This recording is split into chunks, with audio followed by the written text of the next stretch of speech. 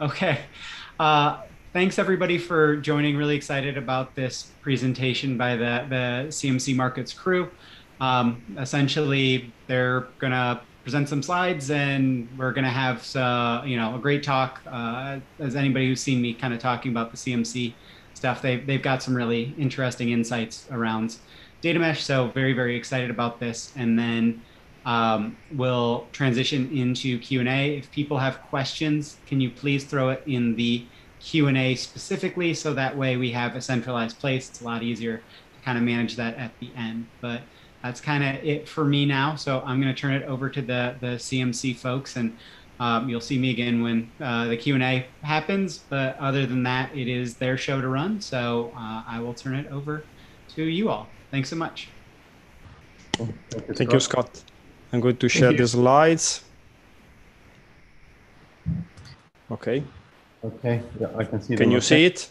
Yeah, yep. Cool. Okay. Perfect. So yeah, thanks everyone for joining. And yeah, we'd like to share a bit about our data mesh journey. So where we started, what we're doing now, and where we're heading. Lorenzo and I shared a bit about our journey in different forums. So we're hoping this is sort of an update and reformulation, and yeah, there are more up-to-date stuff about where we are now. So yeah, let's start. So yeah, first about us. So Tareq, Lorenzo, and Mike, we are all data engineers in the core data team at CMC. You would excuse us for using a younger and pre-pandemic pictures of ourselves, but yeah, that's the three of us. We also have on the presentation, actually, I think John, at least from the team. We have a couple of other colleagues working with us on this stuff in the team. Good stuff. So we will start by setting up the background, just explain the situation at CMC Markets. So we started this work last November, just to explain what we found. And then a couple of things about our specific challenges and approach to introducing a data mesh. So we'll go through what we think are the hopefully strongest or most insightful things we learned along the journey. At the end, we'll speak a bit about try to summarize the challenges and enablers of the data mesh adoption journey, and basically just summarize there. And then a couple of words at the end about the future plans and how we're intending to take it forward. Okay, so just to start, a couple of words about CMC Markets. So the company provides an online financial trading platform. It's fairly extensive, and it has been very successful for the last 30 years. You don't need to be an expert in finance at all to understand the things we'll be talking about. It's more about the data aspects in general. But you could imagine that because of the nature of the business, we can easily describe it as data-centric, which means every single function in the business relies heavily on the data to do its job. So you can think of risk management, marketing, trading, pricing. Everything is heavily based around the data. So the other interesting thing about CMC Market around the time we joined is that there is a transformation initiative in place. And the main goal is what you can expect is basically to enable the business to innovate rapidly and build new products. And now the key components or principles of the transformation is the adoption of public cloud, which is AWS. We're doing a lot of work on that, but as we will see, there are many systems that exist on premise that we need to accommodate. We are adopting a cross-functional squad delivery model. Self-service is a big component of the transformation, and the goal is to enable teams to be autonomous and basically enabled not to have dependency on many other things and so on. You could already see that many of the ingredients of the transformation are similar to what we would expect the data mesh to provide. Okay, so now let's talk about where data fits at with the transformation. So the main issue around the data is that we have so the business during transformation is building new products on the cloud, but all the valuable data is on existing systems, and these systems are on premise. Why is that? There are a couple of reasons. One are historical reasons, because the company is just adopting the public cloud. But also in finance, it's fairly common to want to co-locate things. So we expect certain systems to remain on privately managed infrastructure for the foreseeable future. But this is basically a gap that we need to bridge. How do we allow this rapid innovation, new products on the cloud, while taking advantage of existing data on premise? So one thing here, just to summarize the situation that we sort of observed when we started, CMC is very different from other enterprises, just for example, banks or larger enterprises, where often we find that the issue is having a big, massive, monolithic data platform. In CMC, the data was already decentralized. So that's a good thing. However, it was decentralized and siloed at the same time, which is the main challenge we had to address. And I will explain that a bit more in detail later. But what does it mean for the data to be siloed? It means that you have the knowledge of the data and the ability to do unuseful work on the data. They're basically coupled in single teams. So if you need to do anything useful with the data, you need to find the team with the data you need, and then you need to ask them to do the data for you, which is obviously not great for in terms of lean process. So that's a form of waste, and in terms of autonomy and the ability to innovate. The other thing we noticed is that there's a lot of great knowledge of the data and the technologies in the organization. However, there are limited conventions, standards, and norms across teams, which also does not help with this decentralized and enablement model. So can we move next? Okay, so anyone in the business who needs to use the data would need to ask, these are common questions that need to be answered. So where's the data I need? If I find it, how can I understand it? What does it mean? Can I trust it? How do we actually make this data available for new products, for example, on the cloud, as I said? But generally, how do we actually enable scale and innovation at the same time? Okay, so before going into the details of how we implement data mesh, I would just like to illustrate what I mentioned now with just visually with an example.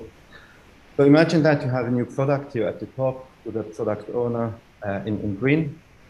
Basically, then you have 3 different teams here.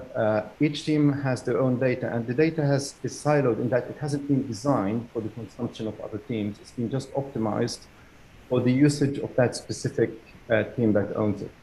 Sometimes this data is owned by the team that naturally looks after it. Sometimes it's just owned by potentially technical custodians, for example, of the data. So the first question is, where's the data? That's anyone needs, and there's no specific way to answer that aside from just going and asking around.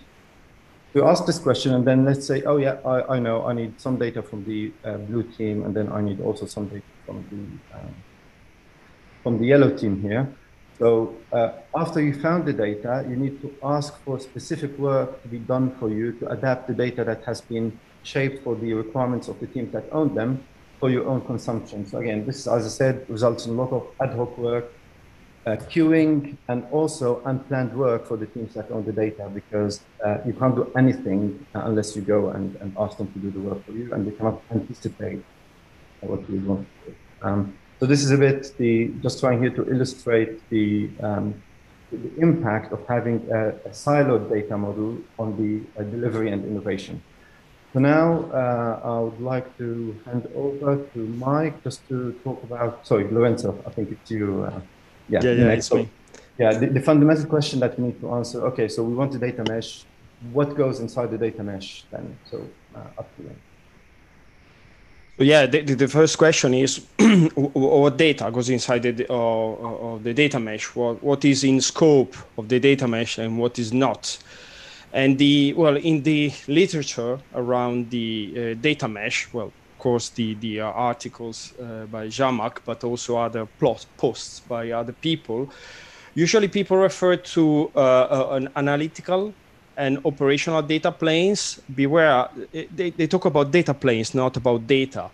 And the thing is that data is neither analytical nor operational. Use cases are analytical or operational, and this is very different. And from our point of view, analytical and operational planes actually describes systems. in terms of, well, the people, the software, and the physical, the infrastructure system, not the data itself. And this difference is subtle, but very, very important.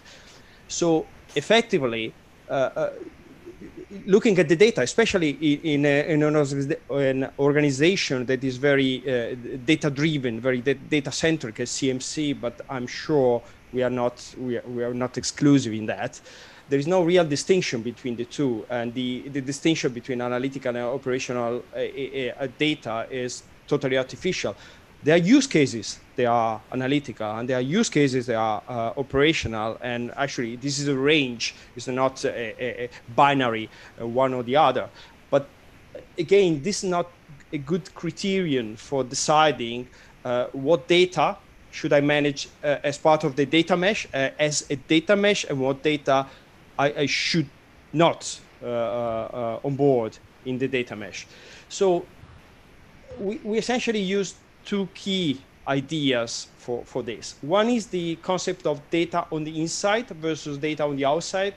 We borrowed this from, actually is a quite old article from, well, quite old in our field, of course, from Pat Helland.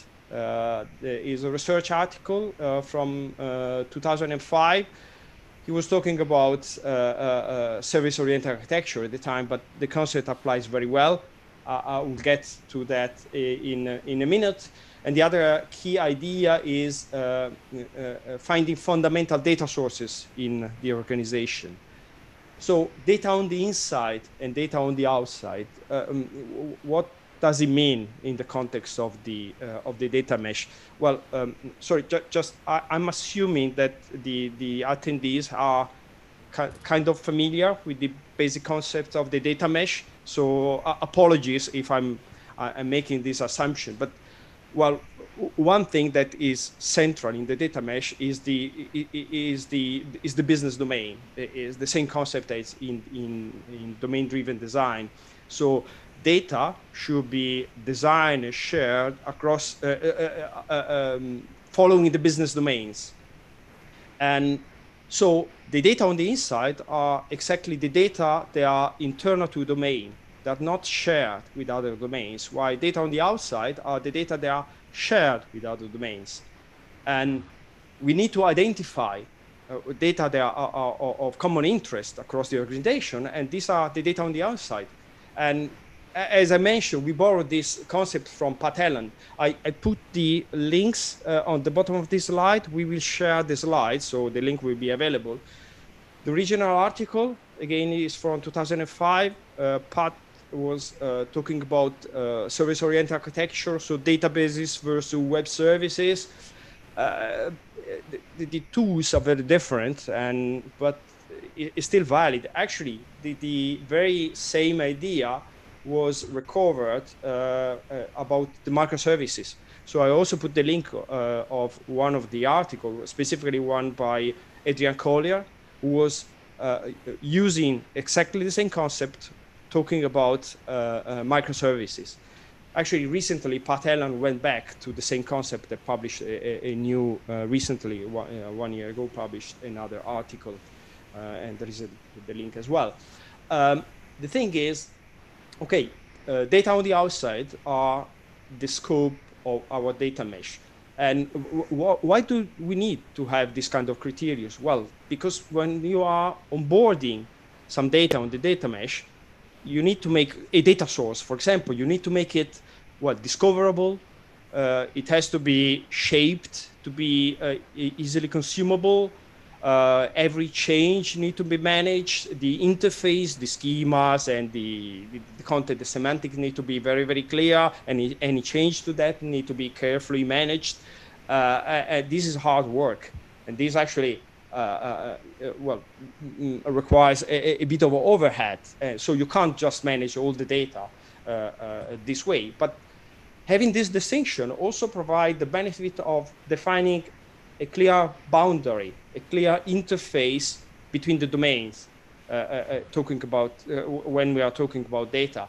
And if you're familiar with the concept around microservices, this is very, very similar to that.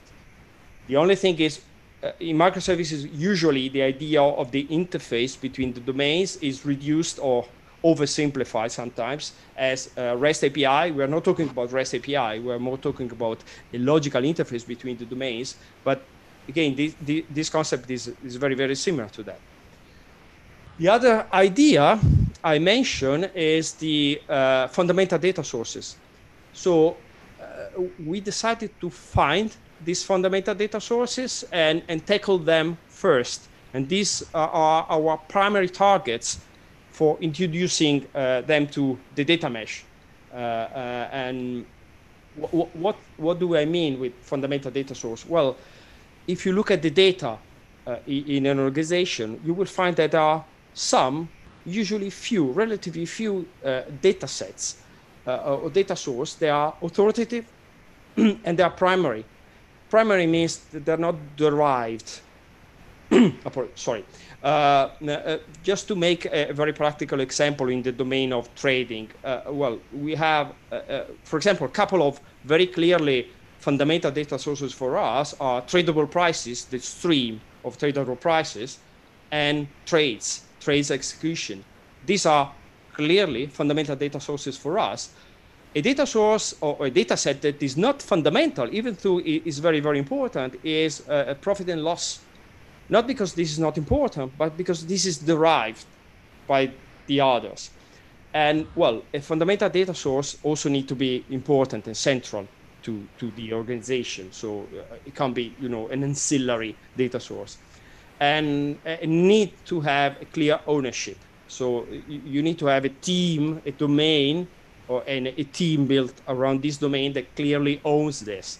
And if you don't have that, you have to identify that. And actually, usually there is a team, there is a domain who is producing this data, but sometimes data are owned technically by someone else.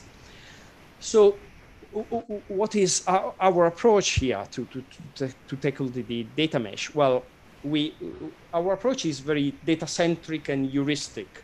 So we observe the data, we observe how the data moves across the organization, and we identify the fundamental data source, and we start building the data mesh with them.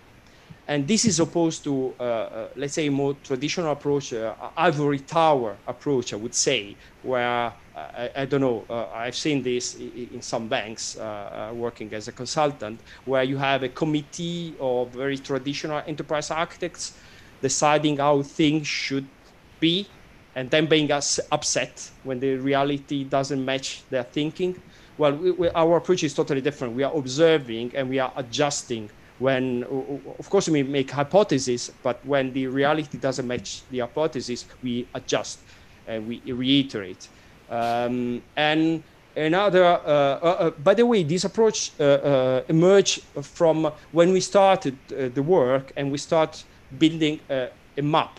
We tried building a map of the data flows in the business, and it was very, very clear that there were a few fundamental data sources, and most of the data were derived from them. And I'm sure this is true for many organizations as well.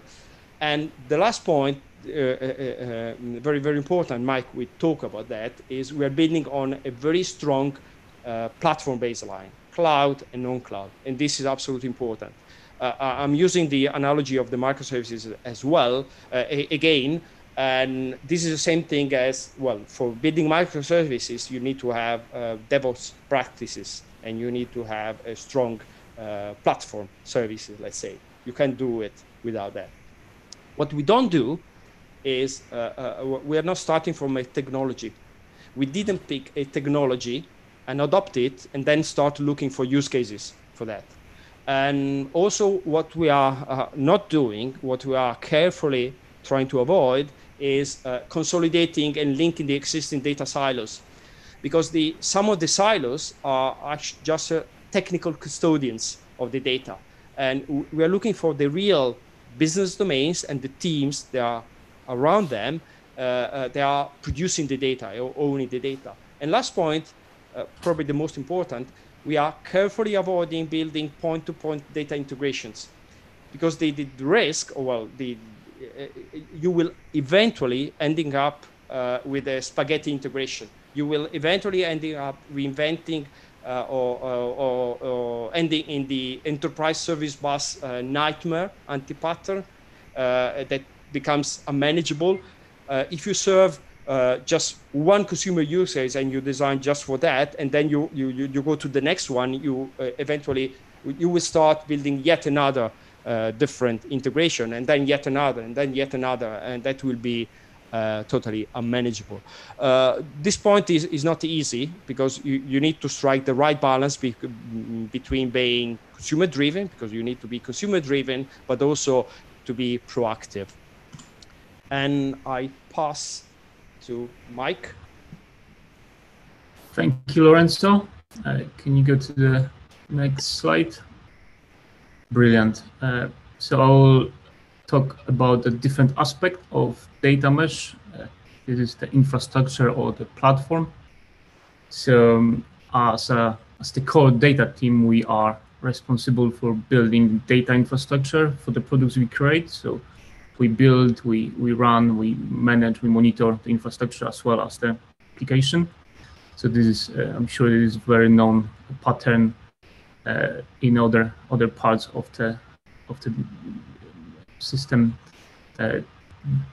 But what we do, we didn't start from the scratch. We don't work in isolation. We reuse existing systems and tools as much as it's practical.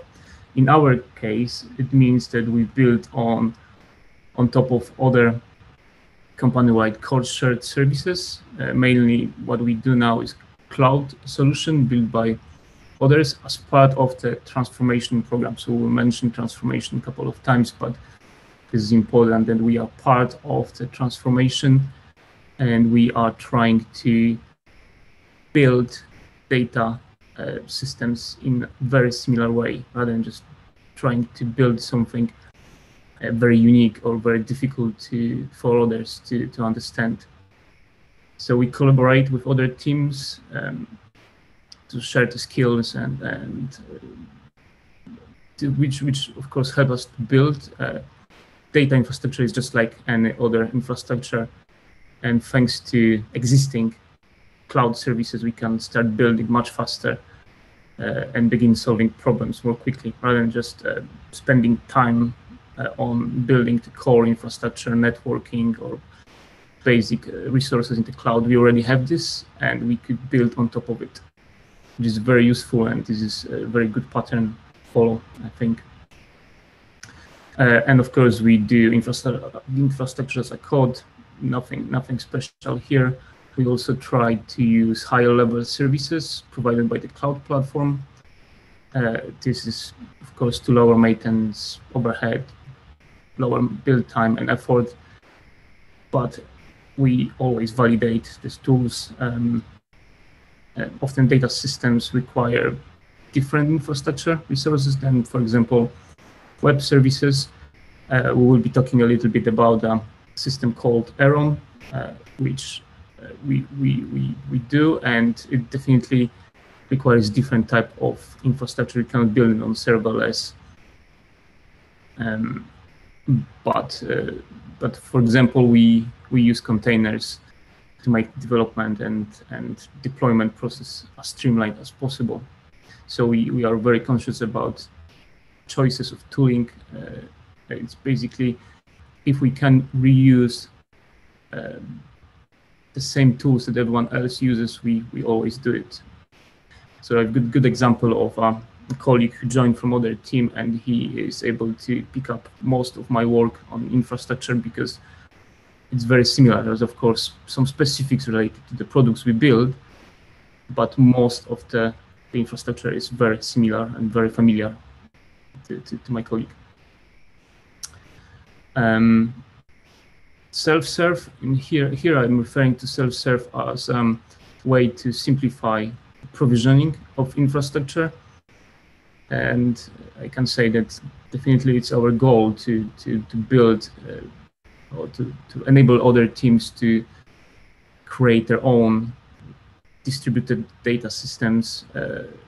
But of course, it's quite often difficult to achieve from my experience, the real life is different. There are plenty of edge cases. Actually, there are very different use cases, and technology is changing very fast.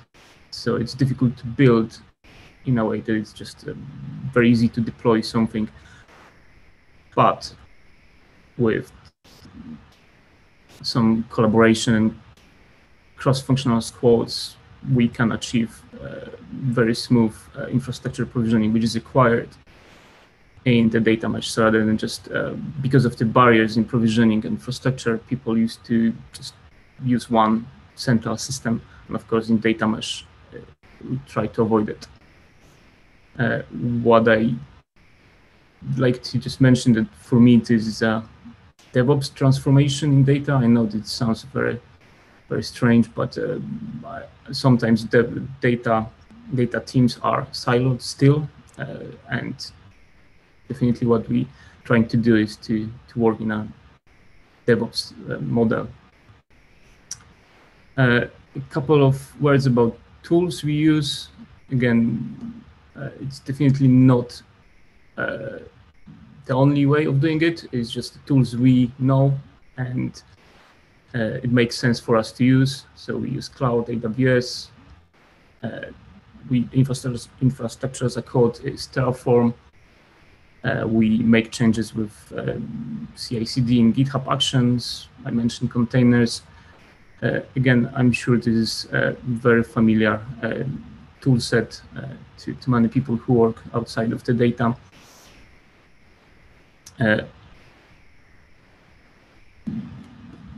Probably, yeah, one more note here is about the hybrid platform model that we have. So we need to build on both the cloud and on-prem, and this is a relatively common requirement in many enterprises. And it was a significant effort, engineering effort, to use the same tools and processes for both platforms. So the idea was that we wanted to use the same tooling and the same way of building and deploying application on both on the cloud and on-prem. We actually managed to do that with a reasonably new service in AWS called ECS Anywhere, which allows us to use ECS for container management.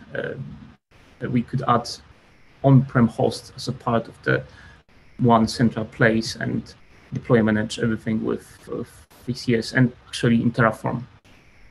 So this is a good advice if you get a similar requirement, and you could use AWS tools. Of course, there are many other ways of doing it. So we've got one single infrastructure container cluster running application both on-prem and on AWS, and we can monitor and see the whole system as one. Lorenzo, can you go to the next slide, please? So data discovery. Data discovery is essential capability in any organization that attempts to adopt data mesh.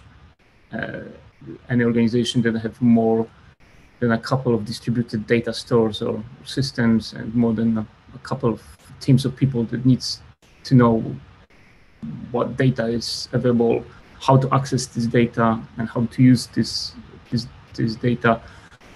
Then data discovery is essential, and we found it very useful for both data consumers and data owners. Data discovery tool needs to be human friendly, so it's actually for people to go to find data, to search for data. It's not like data catalogs, which I mentioned in a moment. In here, I refer to service as from a slightly different perspective than I mentioned for infrastructure. This is the ability to access information about data. So this is a starting point to find data and to do it without asking others or logging a ticket for other teams to provide this information. and also to find the information of new ways of connecting different data sources, building something new out of the existing data. For data owners, it's a clear entry point to onboard new data sources. So this is a central place when data owners need to or should publish metadata. So it's a curation of the metadata on top of the responsibility of the data itself. And it's more than the data catalog. We already use a glue catalog, which is very useful, but it's used for the ETL pipelines rather than for people to browse and understand the data. We use the data catalog as a part of the data sources that are enriched for human consumption. Next slide, please. And to be more practical, in here we are just talk about Amundsen. This is a tool that we are trialing now. It's still emerging, which means that it's got fairly limited functionality. It's definitely lacking lots of enterprise features. And it's very much unlike other big off-the-shelf products, which for us is actually a good thing. The tool doesn't enforce the way of ingesting data, presenting data, or deciding what kind of data we've got. This is something which we need to discuss and add to the tool.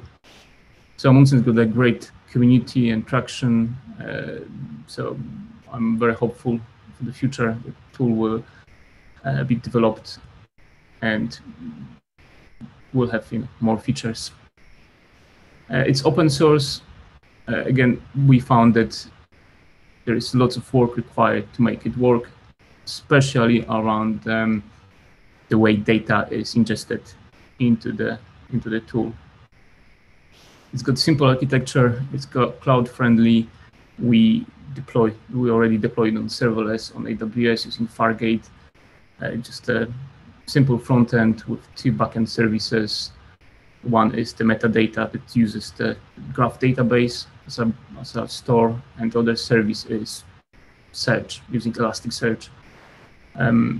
Very clean, very simple. It's fairly easy to deploy on AWS. Very low maintenance. So yeah, I would recommend looking at the tool. Of course, there are a couple others. We just decided this one at the time when we did our research looked the best. And this is a screenshot of the instance we are running.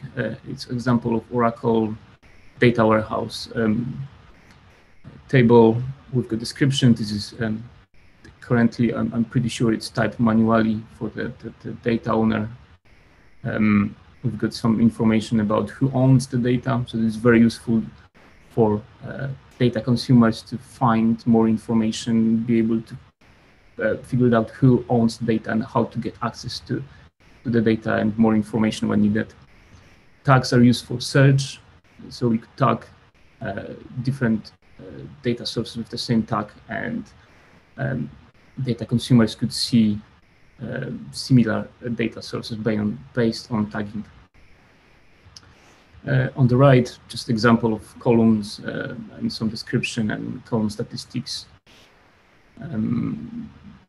Probably the description is very important, so we could understand how to connect data. There is some more functionality, but we won't go into the details at this point. And I think that's it from me for now. Tareq? Yeah, thank you. So one of the main fundamental principles of data mesh is making data natively accessible. Interesting to see what that actually means for us, because as I mentioned, we have a hybrid environment. So again, just a quick reminder, we have new products built on the cloud, but the valuable data is on premise. How do we solve this problem? Again, we consciously decided not to take enterprise service bus-like data integration point-to-point approach, which is actually a good short-term solution, but a bit short-sighted in terms of scaling and the data mesh and enabling teams to consume the data they need without requiring a specific ad hoc integration every time. So to explain it, probably I'll just take an example of some of the work we are doing now, which probably requires a whole presentation in itself, but I'll skip on some of the technical details. But one of the fundamental data sources that we started working with that we are trying to make available on the cloud is tradable prices. So this is a low latency stream of pricing ticks. They are generated by CMC, so it's a fundamental data source for us that is internal. And as I said, we need to bridge this gap, which is how do you make this data available low latency still on the cloud. So the solution we are building is actually a bridge sort of architecture that I will show in a diagram based on a technology called Aaron, which is an open source, low latency, reliable transport, if you wish. The bridge is high fidelity, so it just transfers the data. It's basically does not alter the data or the domain. And this is very important. We do no computation or transformation. It's just about making the data available. It's an intensive investment for us in terms of our time and what we're trying to achieve, but we think it's a key enabler for a data mesh and one of the key capabilities that then can be scaled. Once we have the data on the cloud, that data can be used to feed into multiple views. So can we just move to the next slide? Okay, so this is just a schema to illustrate what I've been talking about. So at the bottom in blue, you can see the pricing domain generating the pricing ticks. Each color here represents a different domain. At the top, we have the AWS cloud environment. So for example, we have new products like the green one, and we have the trading engine on premise that also relies on the pricing tick. So the Aaron low latency bridge is in the middle. It takes all the ticks and makes them available in a reliable and scalable way. Then these ticks can be taken and then fed into different views. It can be time series view. It can be an event log on Kafka or a view on DynamoDB or what have you. On top of that, if you move to the next slide. So on top of that, we have the data discovery capability, which is part of the data mesh, the shared capability that then can index, if you want, or ingest and make available the description of the different way this data can be consumed. Again, what's interesting to see is that we have different domains. The domains are decentralized. And what we are doing is simply extending the pricing domain onto the cloud, as opposed to creating a specific sort of ad hoc integration. Okay, so these are some of the things we basically wanted to cover. Now I would like just to move into the adoption of the data mesh. And I'll use this slide just to touch onto some of the questions I saw and try to answer. And some of them we might answer at the end. I think it's worth revisiting the data sources at the end and fundamental data source that are inside and the outside, because people have questions about specific use cases for that. But one thing to understand is that as a core data team, we do not police how people use the data. We are not there for that. We are not there also to deliver on every single use case. We are there as enablers. It's because the company is data-centric, it's impossible to scale any data team to cover all the requirements of the company, because that would be a team as big as the company. So the ideal target for us, here you can see, is you have different data domains that are well identified. And yes, that does require a transformation context because you need to restructure things around the data domains. There's a clear distinction between data on the inside in cylinder shape here, which is internal to each team, and they are free and autonomous to choose the best implementation, the best format, the best mapping. For example, on the bridge we are using a format called SPE, which is low latency, very optimized for finance use cases, but not necessarily easy to consume for someone, for example, writing a web application in Node.js. But that's our choice for the data on the inside for the bridge. Then you have data on the outside, which is exposed and optimized for consumption, which means that you have the data owners who have a responsibility of looking after this data, describing it and making it available. That's their part, being good data citizens in the company. So this is what federated, it's more federated and decentralized mean. we don't police these things, but then there are a number of things like the change management for the data, what schemas, how do we manage change, data protection, data governance, and so on. So what we found from experience, it's a bit like DevOps, it's impossible to seed experts into every single concern in each team. That is not realistic, not possible. So what we have the SMEs, the subject matter experts in the middle, facilitating and contributing to different deliverables, supported by the squad, so the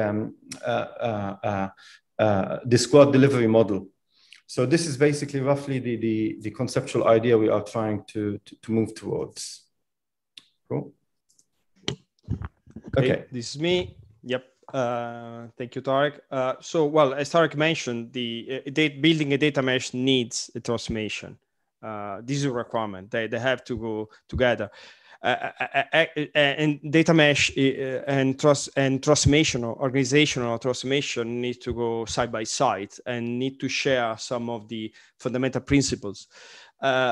So yes, a data mesh is not just a technology, as already mentioned. It's not just a change in technology. It needs to have a broader scope because it touches multiple parts of the business, possible all of them or most of them, and need to force a shift in mindsets within the organization, in the people, in the way they approach the data use case and the integration between the different domains and the different teams.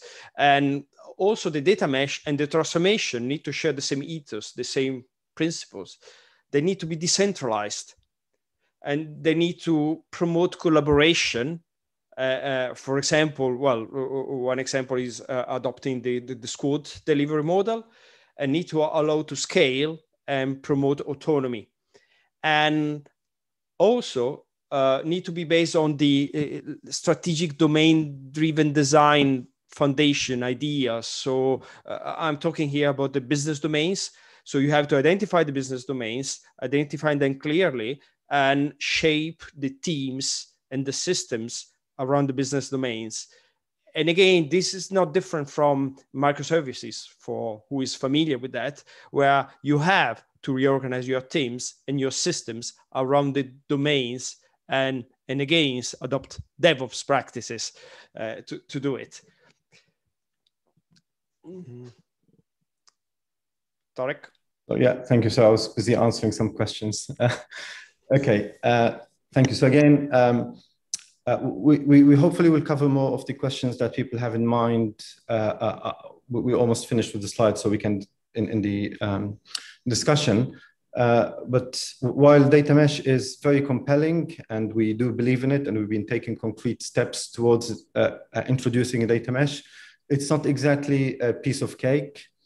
There are many challenges to be addressed.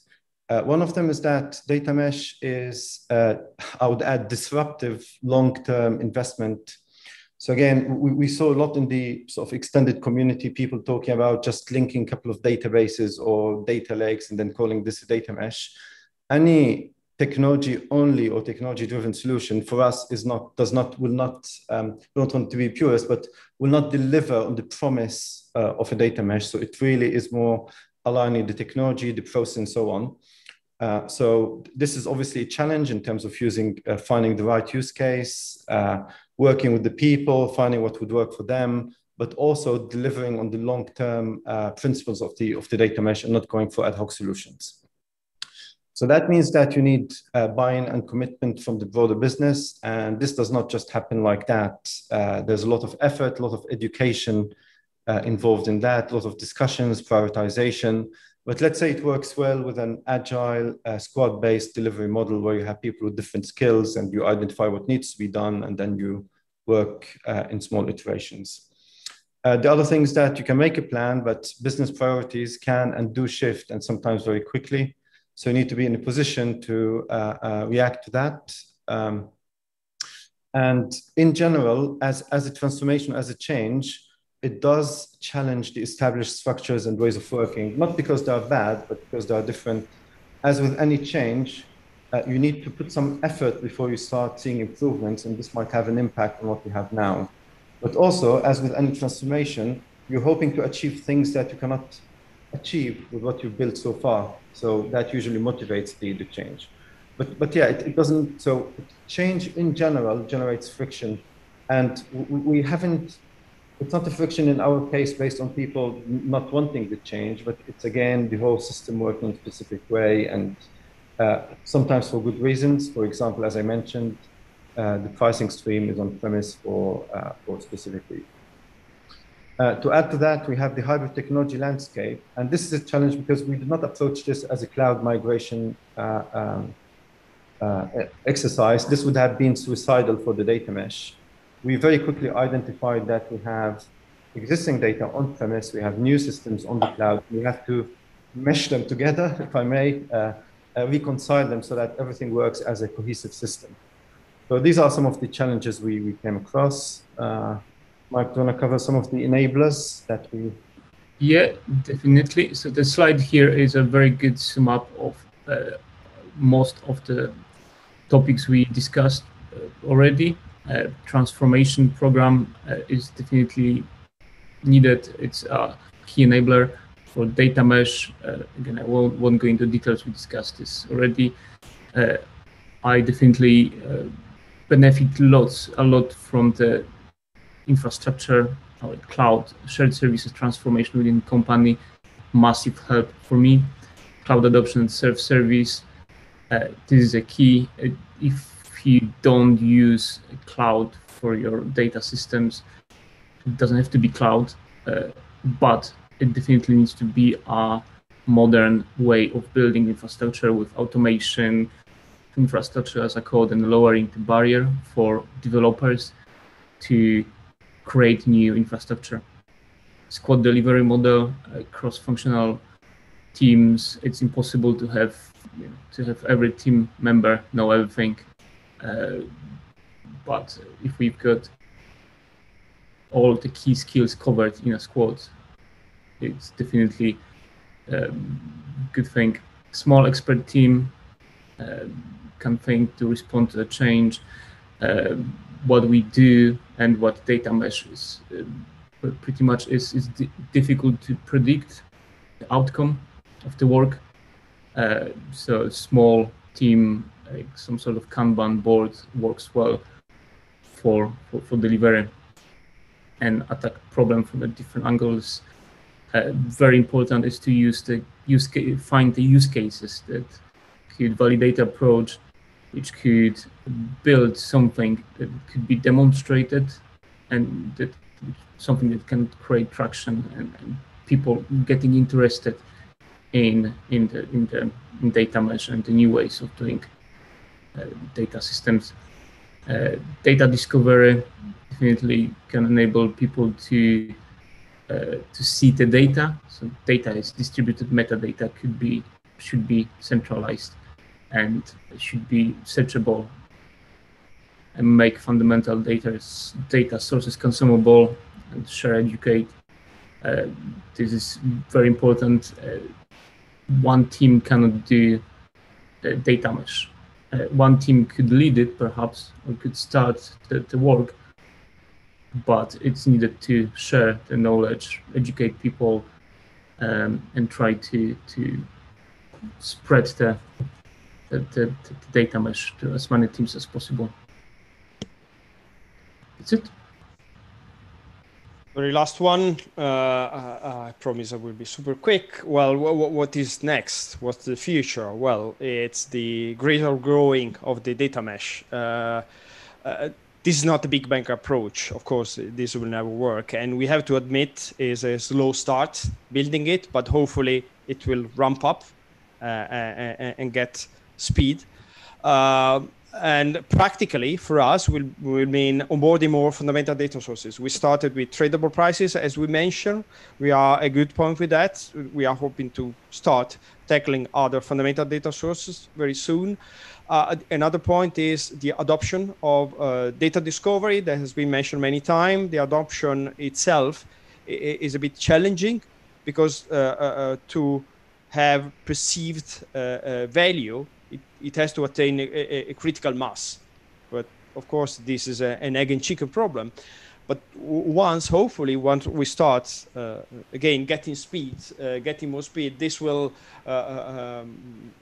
make the much more viable for the organization to to bring more use cases, more database, data consuming use cases, move to the cloud. And that's it.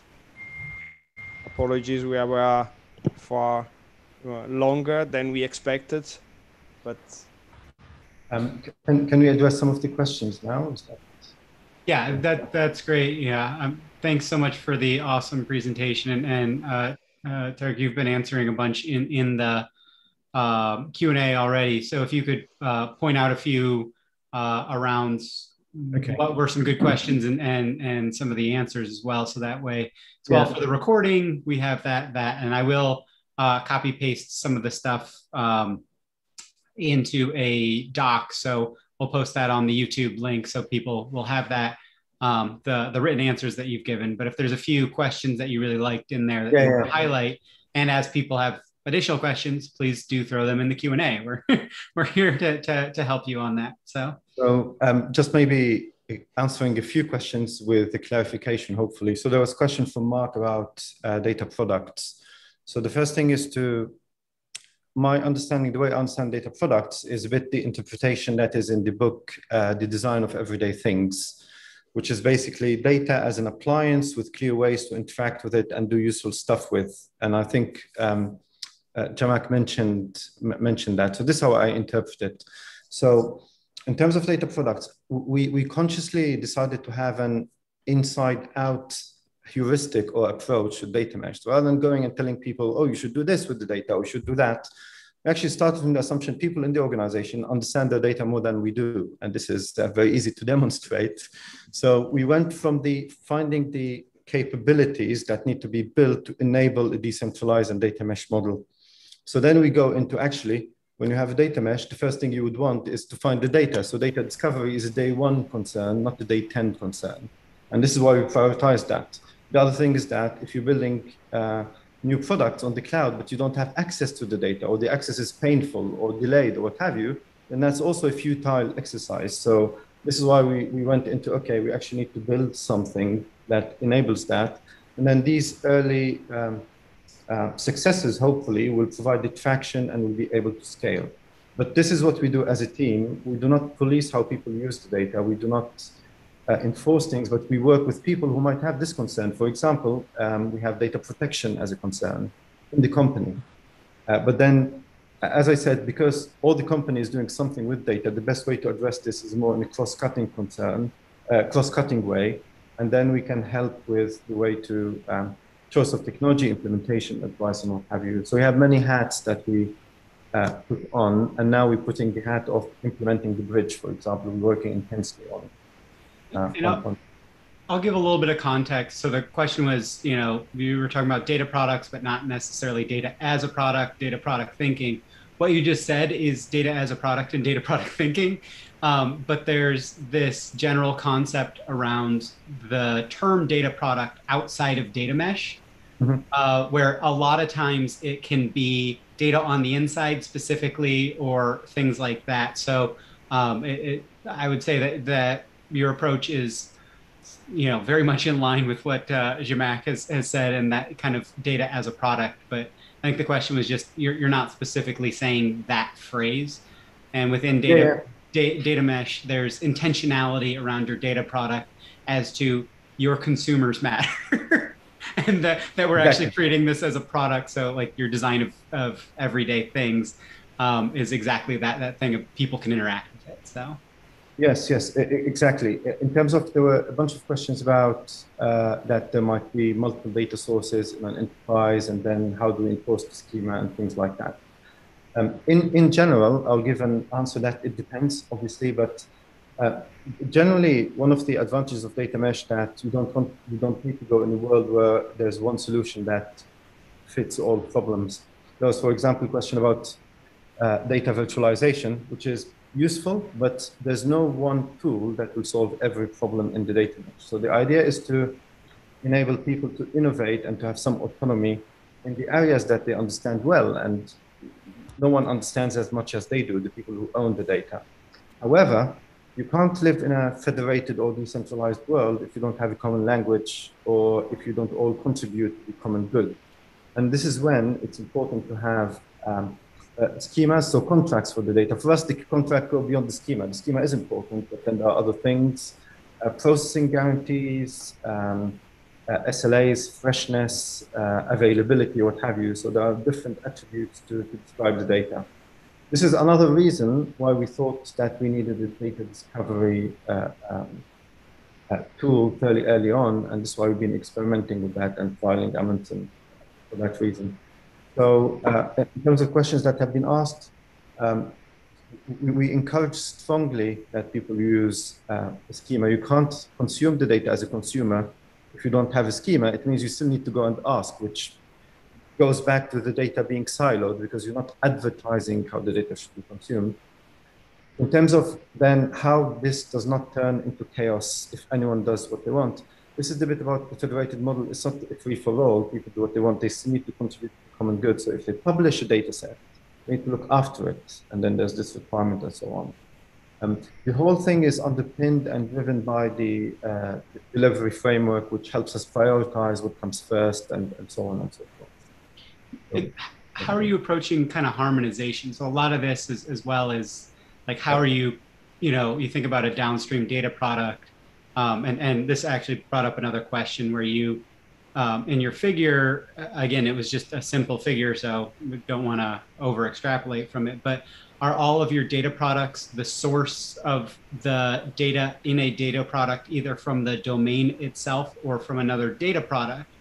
And, when you create that downstream data product that has data from multiple different data products and that may be cross domains, how do you, or have you started to approach that harmonization, or how are you doing that? How do you think about enforcing that specification or creating those specifications so people don't have to, the consumer, it's not all on the consumer to come up with an interesting way of combining the data, but there is something that the self-serve isn't just around creating and producing data products, it's around the self-serve side for the consumers. Yeah, so again, a few elements here. One is that, again, we decided not to wait to have an idealized view of all the fundamental data sources and then to do a big bang migration. So we do accept that in the meanwhile, people still need to consume data. Some of this data might be derived, might not be the best possible form, but might be popular, for example.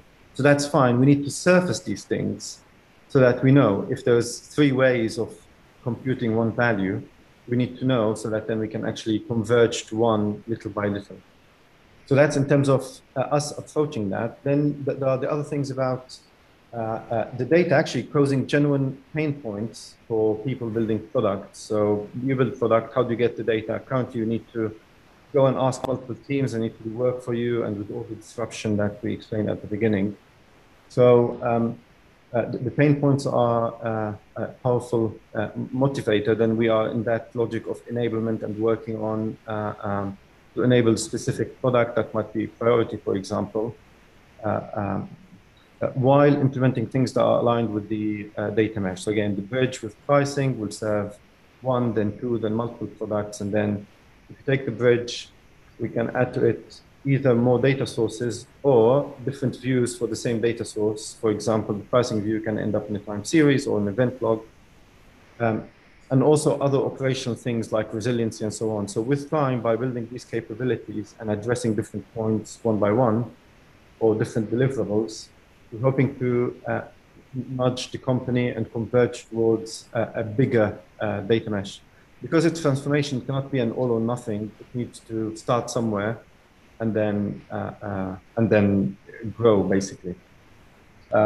So, yeah, I'm sorry. Lorenzo, Mike, you want to add anything? Yeah, I've got a couple of thoughts. So about this harmonization. So this is probably the future for us, but what we definitely would like to achieve is from the point of metadata and collecting in central place like Amundsen, we would like to have some sort of standardization or some good practice or some requirements of the type of metadata we receive in the central place. So, for example, every metadata that's ingested needs to have a description, tags, needs to have the owner's information about how the data could be accessed, what kind of security is around it, what type of data, whether it's some sort of secret data, or whether it's more we could share the data or not. All of this information needs to, all of these standards needs to be built. This also touches the data governance and other components, and generally data management. And also with the harmonization, we need to go back to the data on the outside. This is something that's being published, so we leave everyone to do almost whatever they want with the data on the inside, while we care on the data outside, and this is the sphere of the common company, or the data that belongs to everyone. And this is where we want to build some standardization. And I've been having some conversations as well recently about there's kind of a bridge in between data on the inside and data on the outside as to, how does this fit into operational plane versus analytics plane, and how does that kind of data on the outside, but it's operational plane stuff start to filter back in, and that's not a road that I'm telling people to go down with for data mesh. Get the data mesh, get the analytics piece flowing properly before you start to also think about that kind of middle data processing type layer that gets exposed back into the operational. And I don't know, maybe you're seeing that these data products have operational applications, but that's kind of at least not the first order concern of data mesh. It's to get them in a shape that they can be used for analytics rather than trying to put it back into operational, especially for near real-time operational. I think it's an interesting concept. But we really don't see analytics as a special use case at all. It's not more special than any other use case. I get what you're saying, and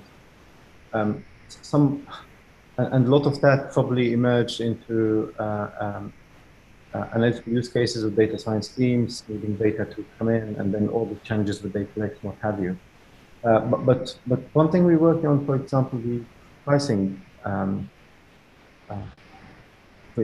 of the immediate use cases can be described as analytical. They're actually much more transactional.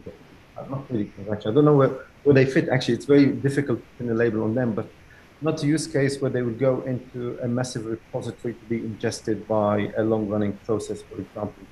But that's possible. That's not excluded. We generally don't see any different. We have this idea of data neutrality. The data is the data. What you do with it, with the same data set, can vary, basically.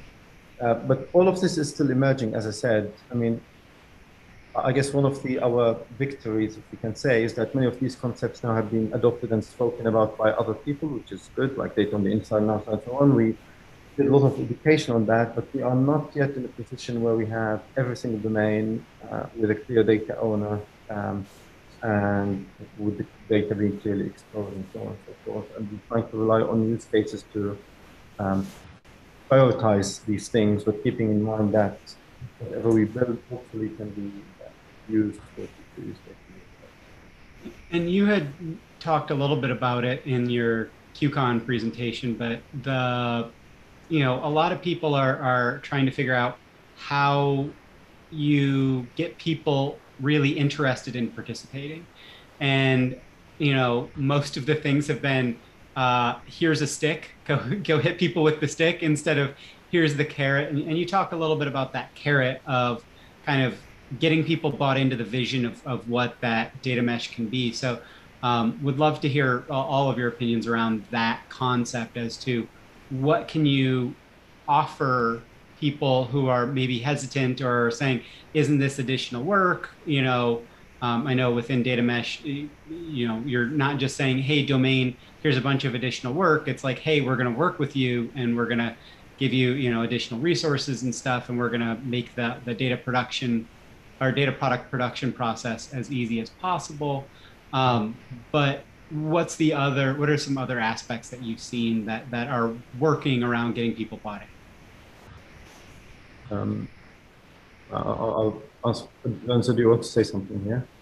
Well, it's related to this. So we were maybe we are lucky. We had good excuses because we have new products. They have to be developed. Well, have to be developed. They have been chosen to be developed on the cloud, while the most of the organization is on-prem.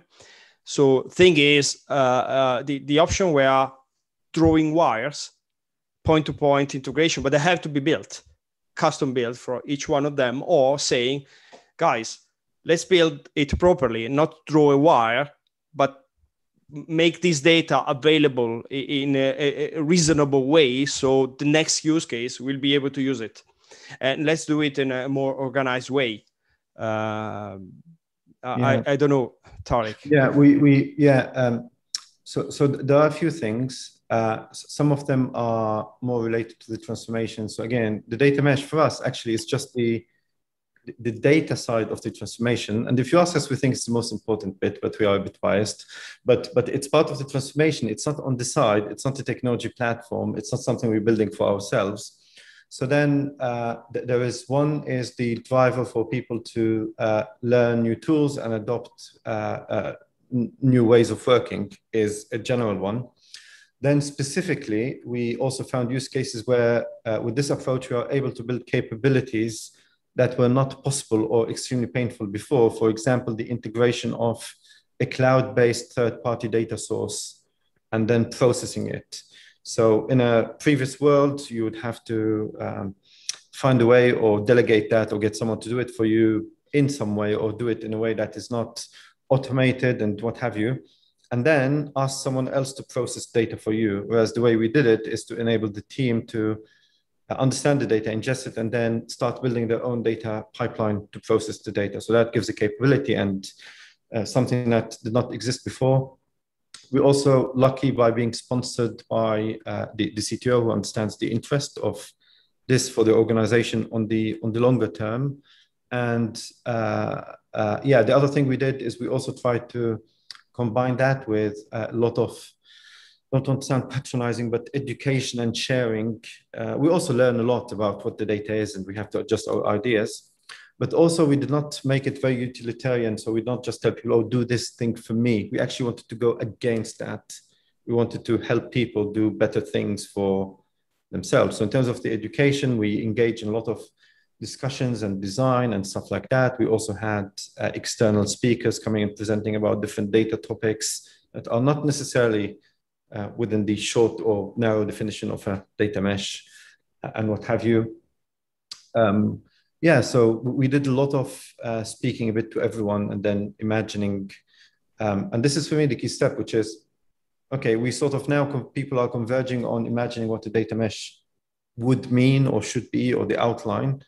But the trick is imagining the journey and step by step, there's an infinity of things you could do. So the trick is just choosing what are the best next things we have to do, basically. So this is why it's very difficult to give one recipe, but these are the guiding principles and the heuristics, if you want. And I think we also, the other thing about this is we've been extremely transparent about how we work and why and so on. So not having this transactional relationship with people, more trying to understand, work and adapt and things like that. So trying to drive it as opposed to try to impose it. But as I said, you do need the right context, which for us has been the transformation, and the right sponsorship so people understand it's important and it's part of where the company is heading and so on. I liked Intuit's, kind of now famous blog post on it, of the kind of data product marketing questions, almost of just going and interviewing, the potential consumers, but also the producers, and making them feel seen and heard and be like, here's what we think you might be able to get out of it. And like, what are the things that you're blocked on where if we did data better, how could this help you? Yes. Right. And I talked with another person who's very about growing their people internally, and just talked about resume building. And you may not be here forever, or yes, of course we want nobody to ever leave and all that stuff, but participating in data mesh from all angles is something that people are really gonna be interested in, and kind of that data UX and things like that. If you're one of the first people that are really focused on that, data products in general are exploding. Data product management as a concept is exploding. Nobody really has a great handle on it. And so if you're able to do that as well, it's something that I'm starting to hear is getting some people bought in. There are always those people who are going to say, no, I'm not going to take on any additional work because of this. And so then you've got to kind of do the stick approach. But those carrots are really interesting. Yeah. I think we also lucky with the size of the company, which is not tiny, but at the same time, it's not as massive as people hiding behind excuses not wanting to do stuff. So yeah, so in terms of the interest of, and we did a lot of discussion and sort of engagement on this. The benefits, we again try to link that typically to a short-term benefit sometimes when that is possible. So it means you won't need to worry about this or that, and also long-term benefit in terms of how this would evolve, because different people are interested in different things. The other thing I wish I hope to hear that we did, or surprise people by, is things we didn't do. For example, we did not go and tell people that mandate or try to mandate. It's not that we have the ability to mandate things like, yeah, don't use this database, use the other one because it's our favorite one. We didn't do that. It's almost expected when you have the label data or data engineer that you either do ETL pipelines or you go and tell people what database to use. It's not what we do. I think we're very opinionated, but at the same time, I think we hopefully demonstrated some understanding of the importance of the existing data and so on and so forth. We actually, I believe, I don't know what the others think, but we had to initially push this view, which is, yes, we acknowledge and agree that you have to, this hybrid environment, and what we're trying to do is reconcile the two as opposed to separate them more. We try not to use the label legacy and new in the cloud, because what we have on premise is not legacy, it's the existing. And what we have on the cloud is not by definition better. It might be better automated or have better, more modern technology, have you sometimes, but doesn't mean automatically one is better and one is worse because of what they are deployed. So yeah, so there is at the data in the problem, not at the technology necessarily. What is the data? Where is the data? Where does it come from? What sort of view do we want to have? What vision do we want to have for this data and how it's utilized? Sorry. Yeah, I just wanted to say it's not only not mandating what databases people should be using, but also is not doing everything for other teams. So the idea is, in my previous jobs, I always was asked, can you just build this database for me? Or can you just deploy something there? With data mesh, the idea is we could do infrastructure in a way, or this is a necessary requirement for it. So each distributed team could manage and build their own infrastructure the way they see they need. So there's the challenge is to find the right balance between the autonomy and the alignment between what the company is using. So, but if we do lots of education and sharing of experience, people usually tend to reuse the same ways of working, which is very beneficial, because then I could go and see different things and help people because I know how it's built. It's built in a common way.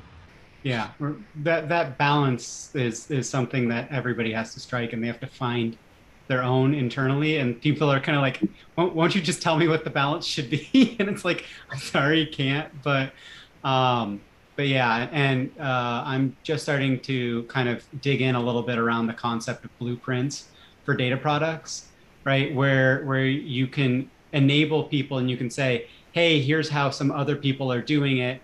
And if you just want to do the exact same thing, boom, you've kind of got a click button type thing. Microsoft apparently just open sourced something like a couple of days ago around this concept.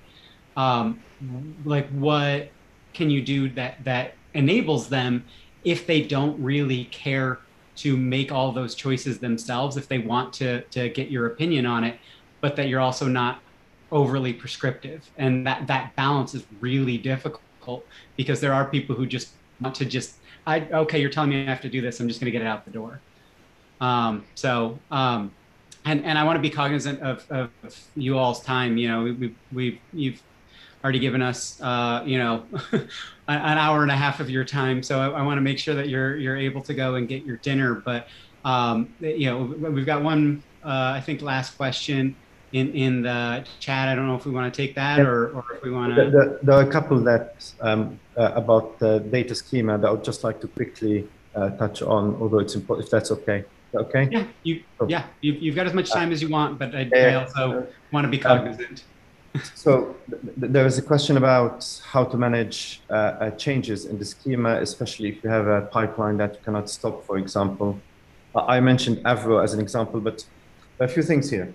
One is that we do not have and we do not see one common data model as a good thing or actually as viable. There's an example, again, without mentioning names, of an airline that tried just to define a common data model. They realized very quickly, even a flight is impossible to define in a way people agree on. A flight can be the airplane, destination, and departure at airports. It can be the seating plan, it can be the meals, and it can be the technical information about the airplane, and so on. And if you define a data model, common data model, unless you have a well understood domain and everything, it has been standardized and so on, when you fix something for someone, you break something for someone else. So we do not manage this from top down by mandating common data model and expecting people to align with that. We've been through that, and from our experience, it doesn't work.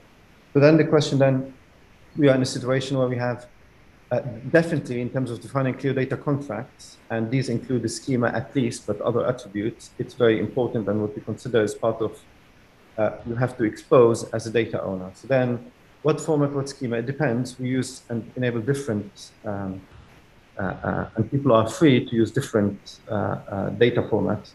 We would like, for example, to agree on, in the same situation, not some people use Protobuf, some people ever want to get an agreement where for a specific class of use cases, there's one. But let's take an example. In the bridge, we are using a format called SVE that comes hand in hand with Aaron. SVE is optimized for low latency and compact transfer, works very well for finance-based data, has a schema with the ability to detect that the schema change and so on. So in this specific situation, we know that the schema is we chose it because it works well within the bridge. We want to optimize for latency, not for consumption by arbitrary consumers. So we chose it. We publish the schemas internally so you can see them. We also have a library in this specific case that encapsulates some of the schema management aspects, because SBE does not provide facilities to do that automatically. Whereas if you talk about something like Avro, it's much more, Avro plus schema registry, for example, it's really good for something that you put events on Kafka where you want to manage backward and forward compatibility and so on and so forth. So we do not have one format, and it depends on the use case, but we are in favor of strong schema management. And then we use different techniques to do that depending on the use case. In general, this is again reminds me of my days working on Spring Web Services, SOAP service and so on. Ideally you should allow additive changes, and you should not validate for things that you don't want to consume, so that you can allow consumers to evolve without breaking if you have changes that they are not interested in, for example. But again, this is more detailed data engineering best practices in terms of schema design. Yeah, we talked about that a little bit last week in the meetup, and it's a really difficult problem of, are you monitoring for your schema changes at your source systems, and as those are coming in, what is that going to affect into your data product? And then you've got all your transformations, and then you've got the schema changes potentially for that data product, and exactly what you talked about of, if you've got registered consumers of your data product, is this schema change, you know, first, is the schema change from the source system, is that going to break anything? And, you know, if you're only doing data from your own domain, you should be able to really easily know if that schema change from your own domain is going to break your own domain's data product. So that's where it gets a question of, do you go externally to other domains to get that data, because then it can get squirrely. But then as well, what you talked about, the downstream consumers, if you've got them able to, there are people that are doing ad hoc consumption and there are people that are doing regular consumption. And if they're doing ad hoc consumption and there's a change, well, they're doing ad hoc consumption, so they get to consume what's there at that moment, right? So if something changed, you don't really need to do any versioning or anything like that. And then how do you alert those downstream people of that change has happened? Or if you are talking about Git and that kind of thing, you're doing a branch that you're going to kind of commit to trunk, that you can alert them ahead of time that schema is going to change and see, is this going to break anything? And it becomes difficult to specifically do that. But I think as long as you're having good communication up and down, that's what we're finding is the biggest thing, of just like have empathy for your users and have kind of communication, and stuff's going to break. And that's kind of part of engineering, right? Like things change, things break. Like, let's make sure that we're communicating and that we've got SLAs and that we're talking. So one idea that we sort of have been thinking about and toying with in this sort of data mesh project, but previously as well, is actually consumer-driven contracts would work even better for data than they work for services, because the issue is the change, but not the change, is the impact of the change. Is it breaking? And how do you know that any change you have, even if it's advertised in a schema, is breaking or not? And sometimes you might have a compatible schema, but the change can be to the semantics of a value that might not be caught by the schema, because in general, schemas focus a lot on the format rather than on the semantics or the meaning of the data. So having a clear contract on the one hand, and then on the other side, having tests that run based on what the consumers do with the data, so consumer-driven contracts, we think will work very, very well in this situation. We haven't been in a position yet to implement this and seeing evolving, but I think we think it's promising. At least we used to, I don't know now, but this can be a way of anticipating the impact of change. Plus the usual practices of, everything you mentioned about communication, about schemas, and again, some formats provide ways of handling change more than others as well. So, okay.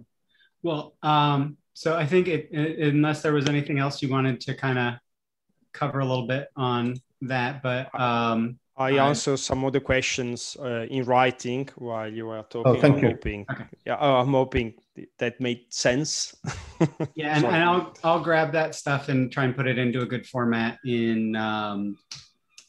so that way we can put that for people who are consuming this later, or anybody who wants to go back and read through those chats. But unless there's anything you want to kind of cover or say before we sign off, I'm really, really appreciative for the three of you for everything that you've all the information that you've imparted upon us, all the great kind of stuff about exactly what you're doing, but also kind of what you've seen that's worked and what isn't, and kind of where you're heading forward. So I'll let you just do one whatever last you want. word, because there was a question. So just one last word about that, which is about the adoption and how you get people and so on to buy into the data mesh, so on. There's no recipe here. And the main thing, if there's a lot of resistance and there's no buy-in into the transformation itself, so if you don't have the background, then this might be an uphill task and might be very difficult, because the first thing that will change in data mesh is not the technology. Actually, it might not change at all. It's how things are done. So there need to be this driver that, without being able to handle the data correctly, at least in a way that allows innovation and so on, and requires decentralization, and often the driver can be scaling or innovation or both, then it's very difficult. Then in terms of the day-to-day techniques, it's again a combination of what I described in terms of engaging with people, education. We also put a lot of emphasis on hands-on, empirical, trying things and then critiquing what we try, rather than just, we like debating and discussing a lot, but we also like taking something, implementing it, and then bring it back to delivery as well. And then just choosing deliverables that will add up and contribute to delivering data mesh. So this is more probably, we use our consultancy background in that. So yeah, that's what I have to say about that. But definitely this topic keeps coming back again and again, because I think it's one of the biggest challenges in data mesh, and maybe it's worth at some point specific event or a panel, Scott, different people maybe sharing on that. Yeah, I think also that some work on cloud or infrastructure is also very, very important, because people might think that, you know, building their own data systems is just outside of the comfort zone, or maybe it's just something they've never done before, or just just the concept of you know, owning the infrastructure might be quite challenging to many people. But if we build some sort of shared capabilities, at least achieve or go into the direction of self-service, this is definitely helpful for people to get on board and start doing it. Strong agree. Yeah. Okay. Well, thank you again, everybody, and thank you. You know, thanks for all the attendees for the great questions and everything. And we'll have this up as relatively soon on the YouTube. So, and thanks everybody. Thanks a lot for inviting us. Thanks for organizing this, and thanks everyone for listening and bearing with us and being patient. So I second that. Thank you.